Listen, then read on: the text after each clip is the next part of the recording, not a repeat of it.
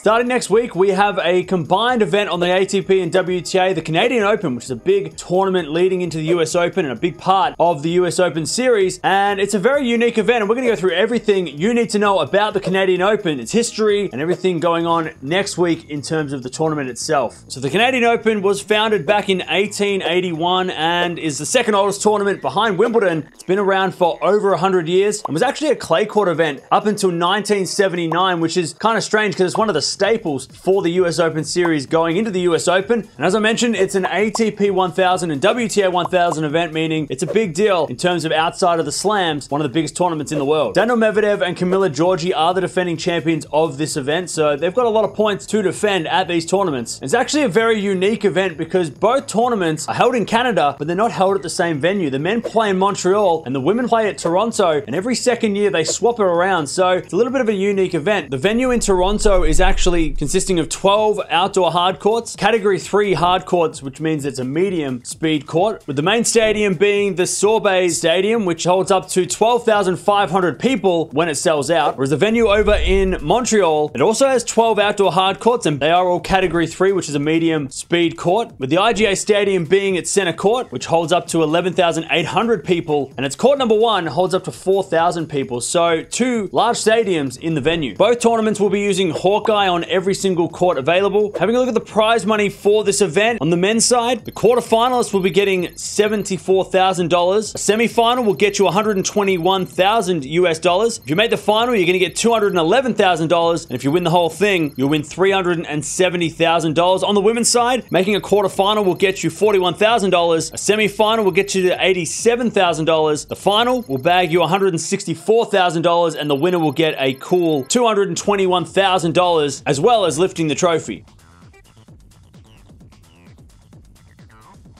The points distribution is a little bit different as well from the ATP and the WTA. If you make a quarterfinal on the ATP, you'll get 180 points. A semi-final will get you 360 points. A final will get you 600 points. And of course, as the name suggests, winning the tournament will get you 1,000 points total. On the WTA, if you make a quarterfinal, you get 190 points. If you make a semi-final, it'll be 350 points. The final will get you 585 points. And if you win the whole thing, you get 900 points for this event. So a little bit different on the ATP and WTA in terms of those points distribution and the prize money as well. The men's draw is actually a little bit smaller than the women's draw, with 46 players playing in the main draw, which consists of about 6 qualifiers and 3 wildcards if we go off last year's tournament. 16 seeds, with all 16 seeds getting a bye in the first round, so that's why it's a smaller tournament. On the women's side, there'll be 56 players in the main draw, with around 8 qualifiers, 5 wildcards if it goes off last year's tournament. There'll also be 16 seeds in this draw, but only the top 8 get a bye in the first round. So now that that is all out of the way, we have to wait for the draw ceremony, which will be happening in the next couple of days, and also the draw preview as well. But let me know down in the comments below, who do you think is going to win these 2 tournaments? Bit of a prediction early on, who is going to set their US Open series up with a win.